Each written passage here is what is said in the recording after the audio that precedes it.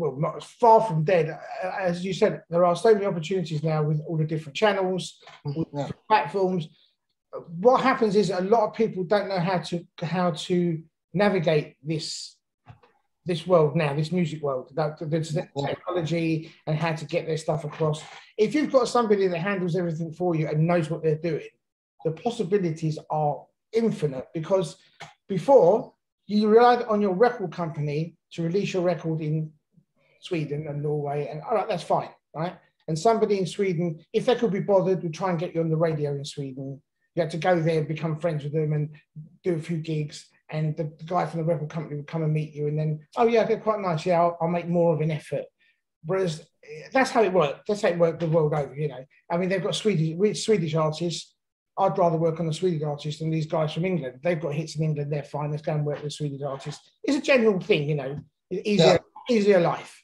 I think now, if you've got one or two people that control everything for you and know what they're doing, and they know how to do the PR for you, where, with whom, towards which, on what platform, etc., it can really pick up. I think that's why record companies have become a bit disillusioned and a bit, and a lot of them have fallen by the wayside, because they can't say to you anymore, you record a record, we'll sell it and we'll give you 30p for every album we sell, because we're taking the risk by putting it out for you. So every album you sell will give you 30p. Well, hang on a minute.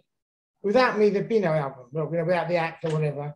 Why 30p? You know, some of them were ridiculous deals. Some were great deals because they were great artists and they knew that if they don't tie them down to a good deal, they'll go elsewhere.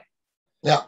A lot of times they took advantage of musicians and of acts in general, and now they can't do that. And going back to even at the time, I remember when they were charging 15 quid for a CD, a normal CD album comes out, 5 quid on the vinyl, 15 quid on CD.